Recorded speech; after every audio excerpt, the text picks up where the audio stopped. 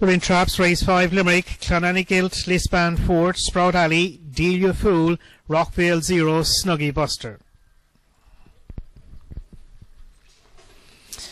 Nicely away, trap 3, Sprout Alley in the white for company 1 on the inside, 5 on the outside. It's 1 CLOUNANNA GILT that leads down the back stretch, building up a 3 to 4 length lead.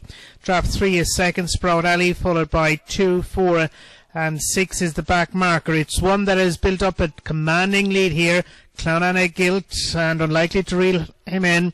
Here's the final bend, stand side of the stadium, 1 putting in a fine performance, 1-4-2 as qualifiers. Tony Foley with CLOUNANNA GILT. The winner time is 29:21.